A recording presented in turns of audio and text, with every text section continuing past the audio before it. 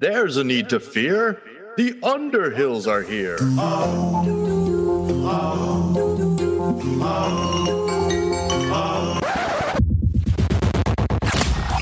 Broadcasting live and around the world.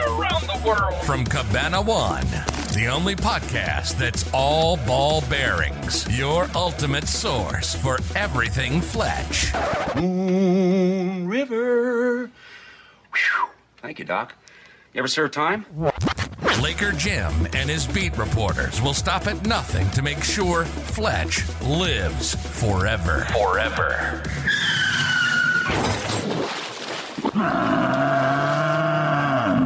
They don't shower much. This is FletchCast. Thank you, Sammy, and welcome to day 3. I'm your host, Laker Jim, and this is TED Talk. TED, ideas worth spreading. Nah, I'm just kidding. It's 7 Days of Underhill. Jake, Bob, it's Humpday. Woof. The new day. I didn't expect this to be so exhausting.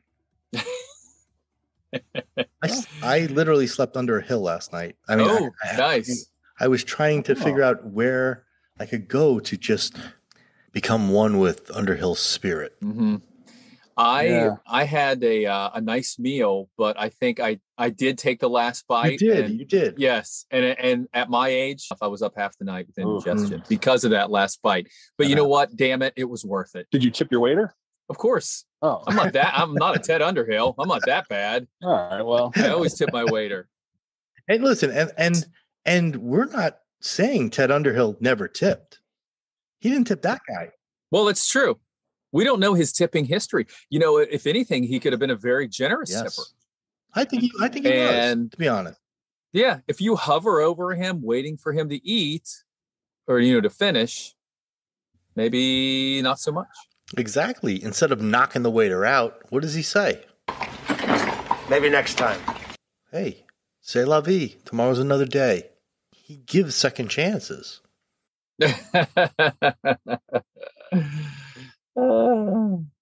I don't think it's very likely he was a good tipper. But here's the other thing. I think that there are so many factors, as you mentioned on day one, so many factors that went into him having issues with that goddamn racket club.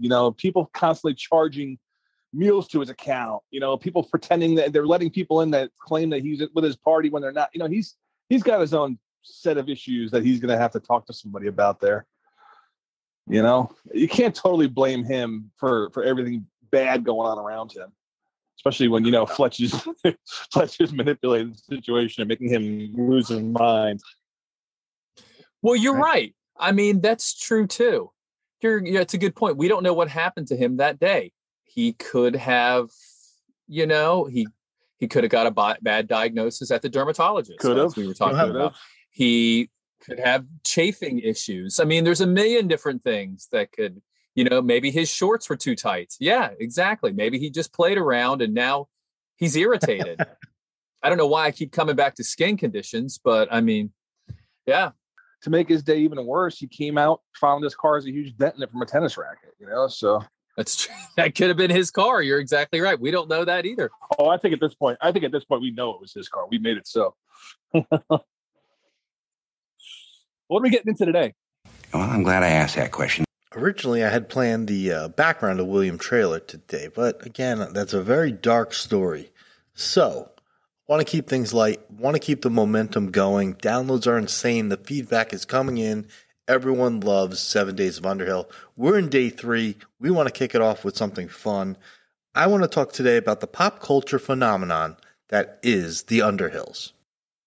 As we've done this segment in the past, and Bob's done an amazing job with it, tracking down the different references to Fletch all over the world and across television, film, theater, everything, YouTube. And we find a similar theme among references. Underhill. So, Bob, why don't you pick one of your favorite Ted Underhill pop culture references, and let's talk about that today.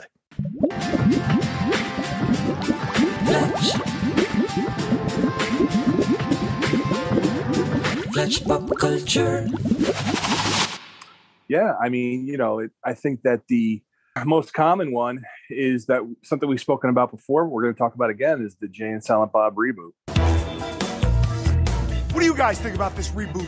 It sucks. There, I said it. And who's directing this shit anyway? Kevin fucking Smith? Smells like this reboot went up in smoke.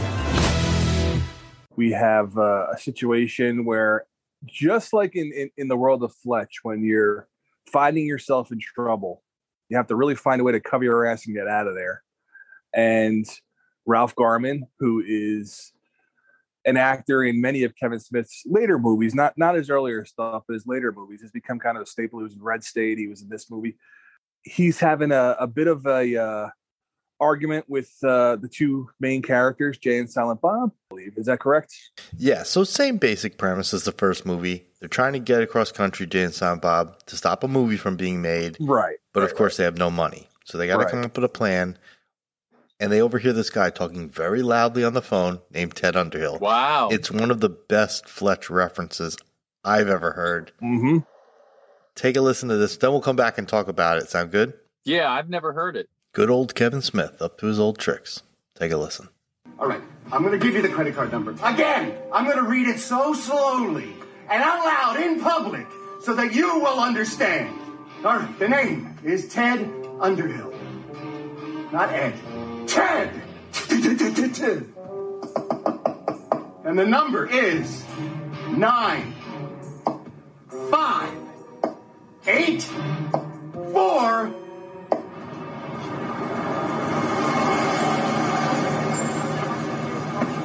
Ted Underhill? Yo!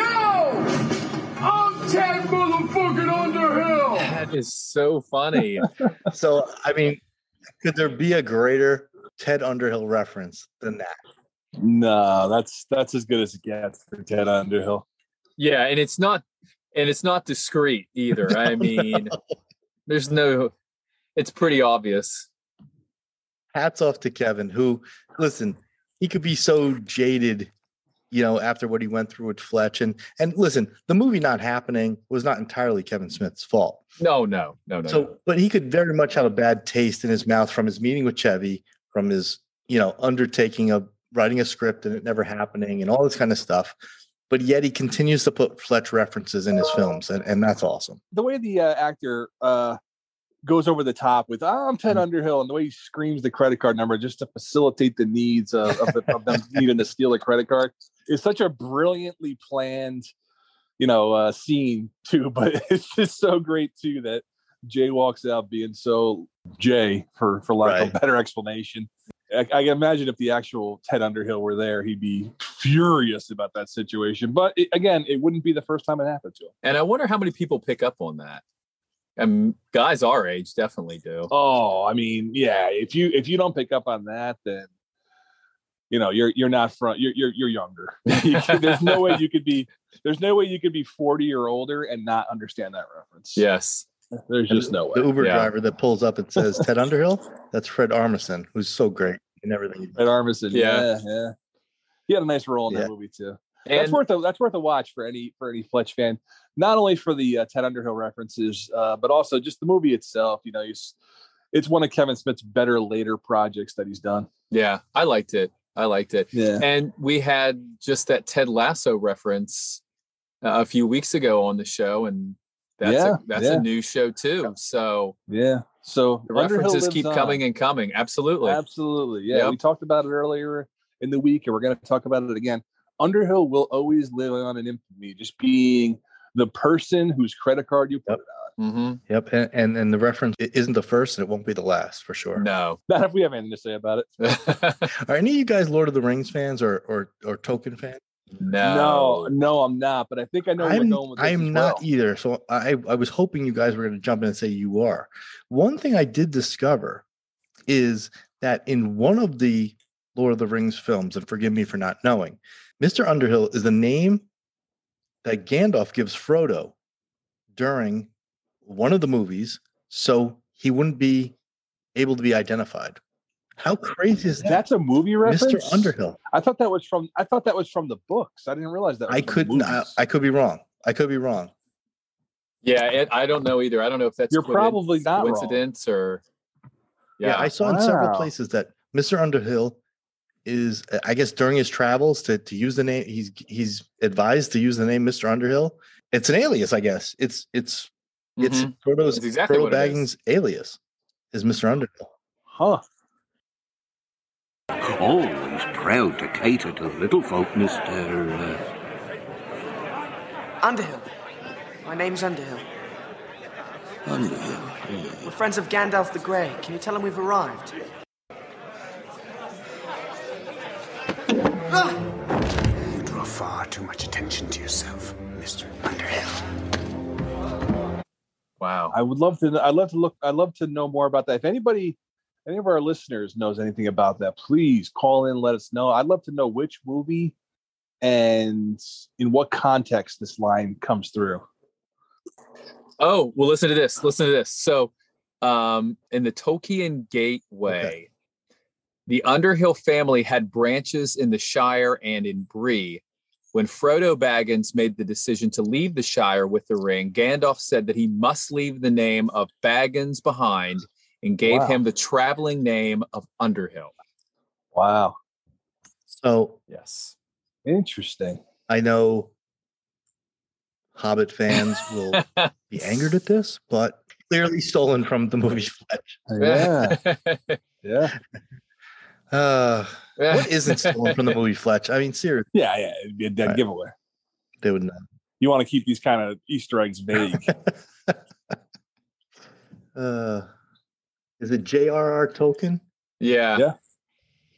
Now, you would think Gregory McDonald would slap a Underhill lawsuit on Tolkien so fast his little hobbit head would spin off.